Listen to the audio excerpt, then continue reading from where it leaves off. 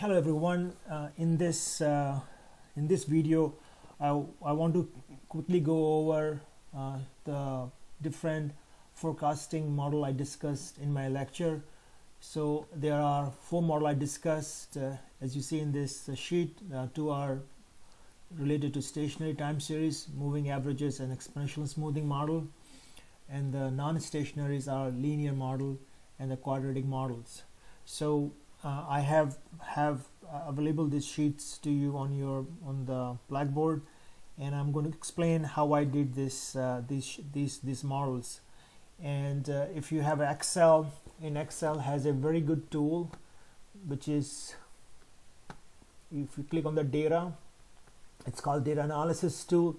It's a very good tool. It practically has all types of data analysis tool here. As you can see that, for example, that it has different statistics, for example, and of course in this particular one we are interested in regression. So I'm going to show you how I use regression to run a bunch of these models here. In case if you don't see this data analysis tool, what you would see here on the options of your Excel, if you have the Excel software purchased, then you should have this option available in add-in. If you click on the add-in, you will see along with solver, which I think is also a very good tool, and this tool is used in linear programming. And if you click on data analysis, for example, and you say go, or solver in, you can go, then you can able to access these 2 tools. So these are add-in features which comes with your Microsoft Office Excel. Okay, so I want to show you quickly the linear. So as you can see, this particular data set, we have these years. So what I did was I converted years into a time period, as explained in my lecture. So obviously it will be very helpful that you review my lecture. They already recorded for you, so you can watch the recorded lecture. So what I did was I converted year into time period T, and these are the sales. Okay, and have a look at this this spreadsheet.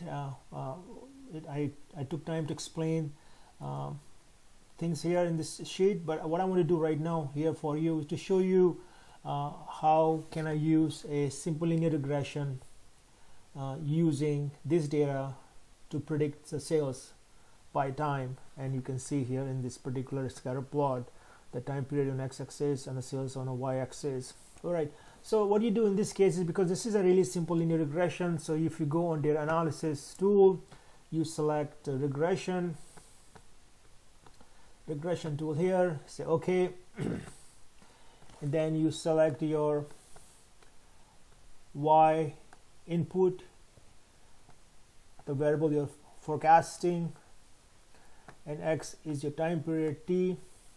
Okay, and because as you notice that I also highlighted the labels which indicate time period and sales, so make sure you check into the labels if your data has labels.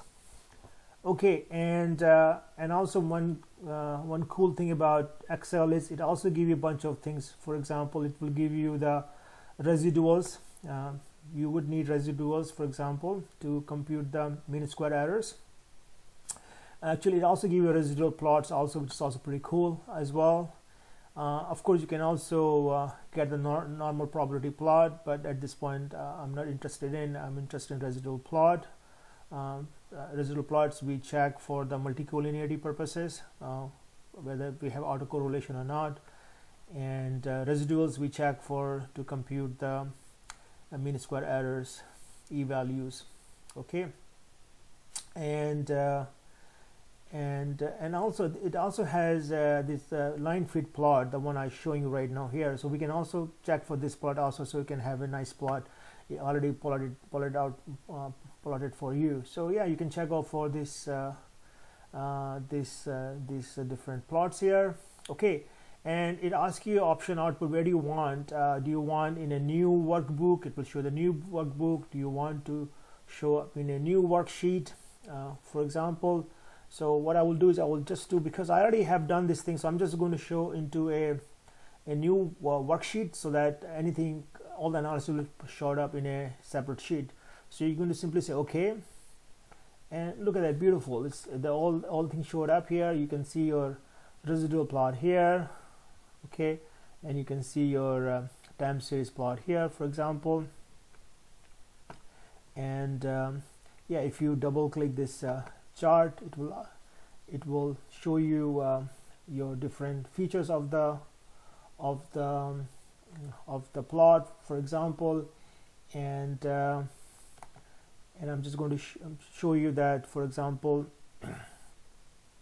how to if you just want to use the sales, for example, just a sales by time period. This is what it look like nicely here. Okay, so the reason I'm showing you that, so you can see exactly what I've done in my sheet. Okay, so you can see this nice plot here. This is a residual plot. You can stretch, for example, and as you can see this in this output, so this is our intercept. Okay, this is the slope showing up, and this is my residuals. You can see that these are the residuals showing up. So you can see that I have conducted a simple time series analysis here, and if you look at this linear, this is exactly the same what I've done here as well. So you can see there's exactly the same type of output here also. You can see the same output I have done here as well. So what you noticed here is this: once I got this residual plot, you can use this residual plot, exactly same residual output I got here. You can see this residual output, same residual output.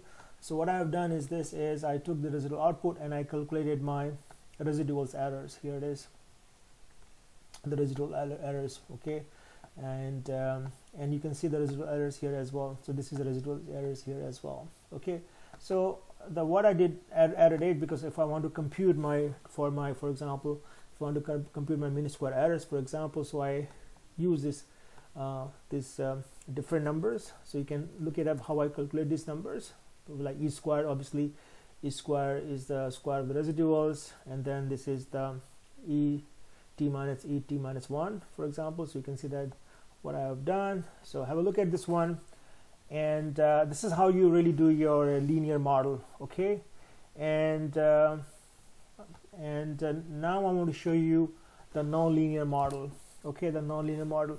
So if you remember what I talked about, the nonlinear model is basically a quadratic model, and what I've done is this. So let's move here in this side. So okay, so we already have this time period, and again I'm using a exact same example I used in my lecture. So this is my time period, this is the years, this is the seasons. I converted the seasons into a time period t, as you can see this time period t, and then we have this time period t, right? You see this time period 1 to 20, and then as the nature of quadratic model, so I did that, I took this, I square the value. All right, so basically I square this value. 1 square is 1, 2 square is 4, 3 square is 9, 4 square is 16, and these are repair cost. So we're going to build a quadratic model, and I was explaining in my lecture, because if you use a simple linear model, as you can see this line, it's not a good fit, because we are making a lot of errors in prediction. So the quadratic model makes more sense. So in this case, what are you going to do in this case is you treat this basically as a multiple linear regression model, the way you look at it, but it's a quadratic. As you can see, this nice picture will show up in a second. So what I'm going to do is this: I'm just going to go ahead and go to my data analysis, and again select my regression. All right, and in my regression, in this particular regression, this is very important. So of course you will select your y input, which is my repair cost in this example. Okay, selected my repair cost, and my input and my y input. This is very important, that when I select my x inputs, make sure I select simultaneously both of them. Okay, so I did that. I checked my labels. Okay, I did everything else I did earlier. Same thing, new worksheet, showing the new worksheet, and you say okay. And here it is. Here's this beautiful plot shows up. You can see that everything looks so nice here in this. So I have this residual plot showing up. Okay, and so of course you can see the residual plot does show that there is the relationships curve. That's why you're using a non-linear line. Okay, and here is the result of my quadratic model. So you say this is my intercept, this is my t, and this is my t-square slopes. Okay, and again this is my residual plots. You see this one here, and if you look at this number, you will see the same number which I produce here as well. Okay, so I just wanted to show you here.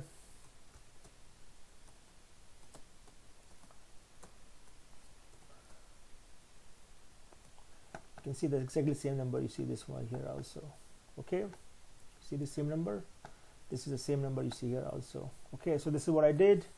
Okay, and this is of course this is my time period, this is my repair cost, right? And you can see that this is a quadratic model. Okay, yeah, so this is how you do your nonlinear model. And again, have a look at the rest stuff. I already received the residuals in the residual plot, so using my residuals I can compute my mean square errors. Okay, so yeah, so follow this one along. Okay, and this is how you do your nonlinear model. And I want to move to the moving averages. So moving averages are the stationary data forecasting, and as I was explaining, moving average is basically is the averages of the time period you're interested in. So for the purpose of illustration, I did the 2 quarter moving average and 4 quarter moving average, and you can see that for example, if I'm using 2 quarter moving average, so make sure I take the average of the first 2 numbers, then the next 2 numbers, and the next 2 numbers, as you can see that, right? So and so on.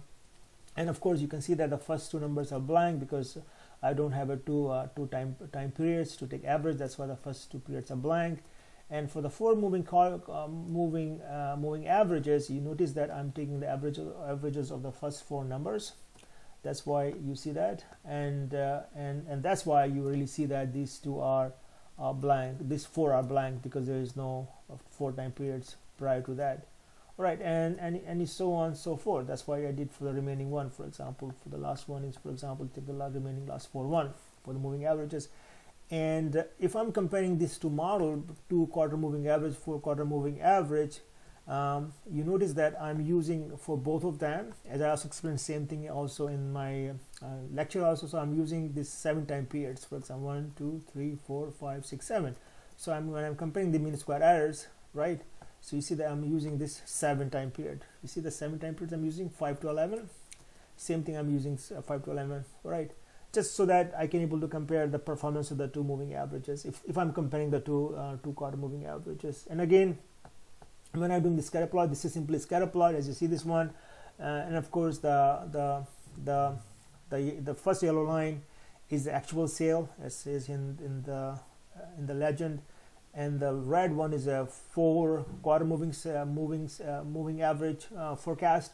And you notice that the first 2 are blank. That's why the first 2 are blank here. The first 2 periods has no data. I start from number 3. And similarly, if you notice that for the green one, 4 quarter moving average, it doesn't have the first 4 quarter data because forecast doesn't begin until quarter 5. That's why important that you pay attention to this why green line, which is a 4 quarter moving average, begins from quarter 5 because we don't have forecast data. All right. So that is your moving average model, and of course, because I'm going these models with you quickly, but what I would suggest, you will watch one model, let's say linear, do what I explained, and take time, pause it, and explain and understand, and then of course move to a non-linear model and try to understand, pause it, and then move to moving averages. In other words, do not watch all this 4 model quickly because it might not be very useful. So watch one model at a time, follow along in the notes, in my recorded lecture notes, and then if you follow this tutorial, that you're able to get most out of it. Because if you try to watch all in the same go, it's not you don't understand, you probably will understand, no doubt about it, but it will be more beneficial if you watch one model at a time and try to do your work, and then it will be more beneficial. Then finally, I want to show the exponential smoothing model here. So the idea behind the exponential smoothing model is, as you see in this in the formula we calculated, is so it's based upon the weight. So in this example, the weight I'm giving 0.2, and that's what I explained in my lecture also, for example.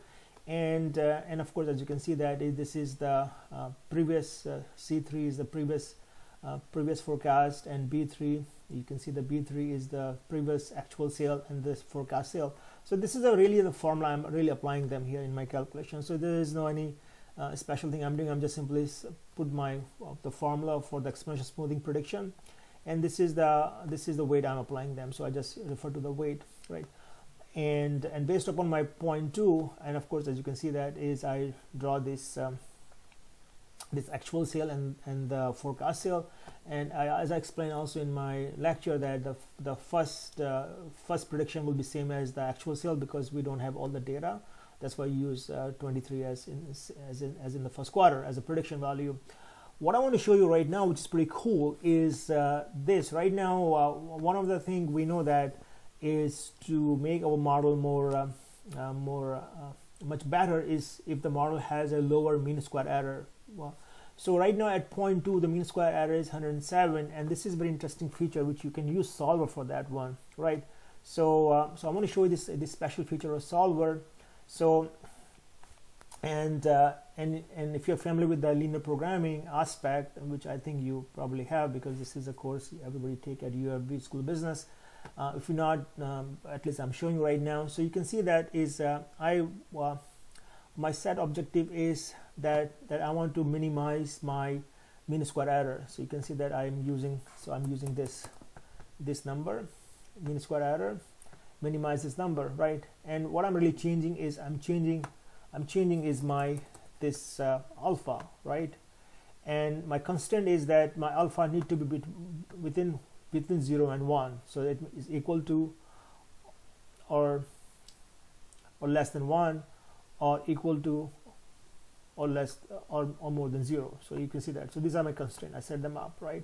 And that's what it is. I just wanted to watch what happened. Is once you have this this pretty cool feature, if you solve it, watch this what happened, right? Solve it, look at this one, say okay, look at this one, right? My 0.2 had changed to 0.47. So it's saying that to have an optimal model, you should use alpha 0.4 as opposed to 0.2, and my mean square error has come down significantly. Now it's 89. So this is a cool feature. If you like to use it, you can use it, but of course if you don't want to use it, you can leave it 0.2 as it is, right? Let me show you one more time, just to of course you can watch this again and again, and just to show what I did was, so I set my my objective, the mean square error, that I want to minimize my mean square error. So as a part of linear programming, you said minimizing. What I'm really changing is I'm changing my this alpha value, right?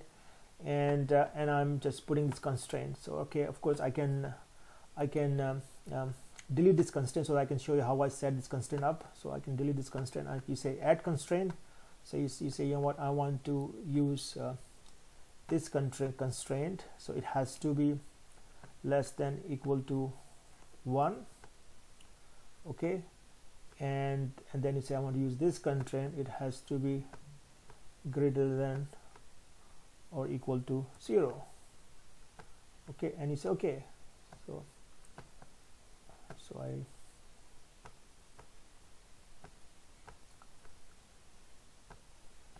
here it is. Okay, so I add those two constraints, and I'm going to say solve. So you're back to again same thing. All right, so report it answer sensitivity limit. So keep the solution up. So I say okay, so keep the solution up. So yeah, and this picture, this is scatter plot really, and I just added I say use a scatter plot. So this is based on a scatter plot. So this is all it is. So it's not very difficult. Have a look at it and try to practice.